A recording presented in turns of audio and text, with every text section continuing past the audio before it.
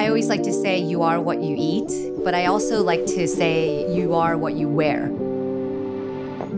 Morning meditation for me is where I find a little bit of peace so I can start my very hectic day.